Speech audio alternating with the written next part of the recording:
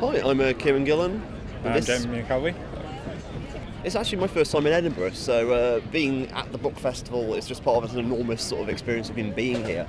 And it's like generally, it's just basically atmosphere of the thing. Yeah, the atmosphere is and fantastic. It's like, it really is quite like even the kind of the writers' area, and they're all kind of, there's a very low level, lovely sense of communality, which I like a lot.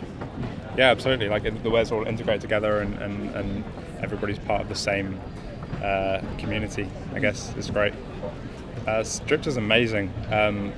One of the things I said about it was there's so many different types of comics, and there's so many different things that people take from comics, and they're all here, and they're all mixed in together, and it's all treated with the same respect, and that's brilliant. Yeah, it's kind of it's a wonderful taste of the comic form. You can look at this enormous selection of what people do, and there's some people are phenomenally successful, some people are very underground, and this is all comics. And it's a wonderful example of the strength of the medium today. The demographics of what we do is always quite interesting, I think. I think we've always had quite a mixed demographic. I mean, phonogram especially. Would you agree, Jeremy? Yeah, absolutely. Yeah. So what we have is quite perhaps different from what normal perception of comics would be. But as you said, that's changed a lot recently anyway, and that's a good thing. Yeah, I mean, our audience for the panel was pretty mixed across all demographics. It was great, and for the signing as well, young, old. It's great, and that's what comics should be, I think. It's one of those things. It's like we often talk about comics as bands, and our audience seems very much like a band audience. If I was at a gig, I could imagine it being this.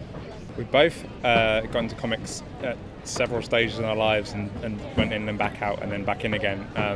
What got me into it as an adult was Sandman, which I think is a fairly common one.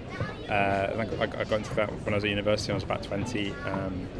I was reading it, and previously I thought that it was all stereotypical superhero stuff, and I read that and thought, oh, comics can be like this too.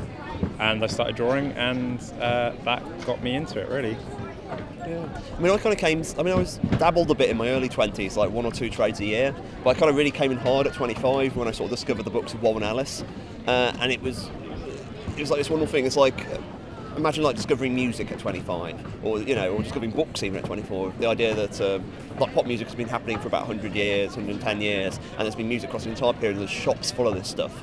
And that's comics. I knew very little, and suddenly I had the great joy of having a fairly late in life discovery of something I knew nothing about, and there was a world to colonise. So there's a lot of that there. And I generally speaking, I kind of like comics in terms of potential, in terms of there's lots of stuff that simply hasn't been done in comics. For like a relatively young art form, I even like the cultural uphill battle. I kind of like being disreputable. My influences are pretty varied. It isn't necessarily obvious in the work, but I guess from the beginning, artists like Mark Kemple, who did the Kindly One section of Sandman, then through to people like Philip Bond, Paul Smith, and then more modern artists like Christine Norrie, and so many. There's so many incredible artists in comics that they all influence you in some way. I think even if it's not directly, you sort of look at how someone's done something and then think, how could I approach that? So yeah, too numerous to mention. I mean, my primary influences in comics are your kind of standard selection of British people with names beginning in G and E. And a lot of them are kind of like, I think, quite typical of essentially men of my generation. Outside of comics, my big teenage influence as a writer was Banks, which of course in passing this year was incredibly sad in that way. So he informed a lot of what I do in terms of social conscience. Then it's it's just standard selection of ballads and Burroughs and that general reading list. And the pop music, a lot of journalism, a lot of criticism influenced me. In your classic lineage from Lester Bangs downwards. I draw quite heavily from that.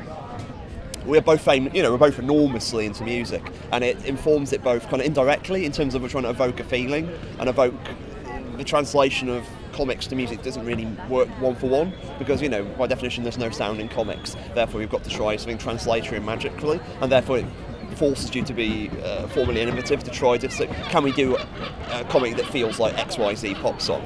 And we very explicitly sort of chase that. But there is connections between comics and music. It's like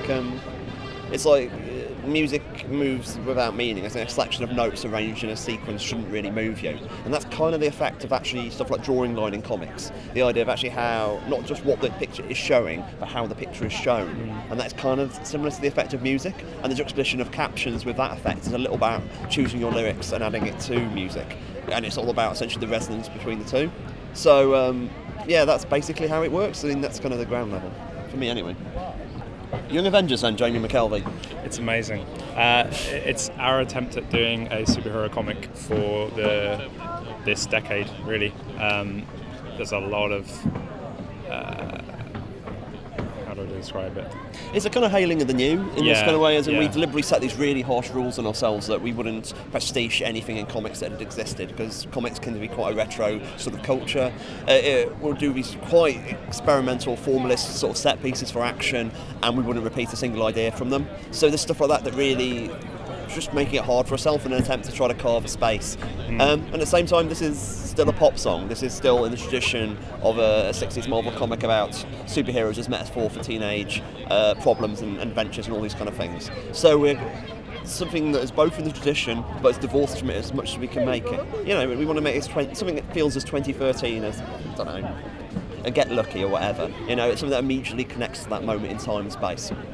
We've got plans for 2014. This is probably the best way of putting it. We have got plans for 2014. Some of that will be phonogram free, which is the Immaterial Girl, which is the third part of our phonogram, which is kind of our indie hits back in the day, which we're really happy to returning to, and we have other plans.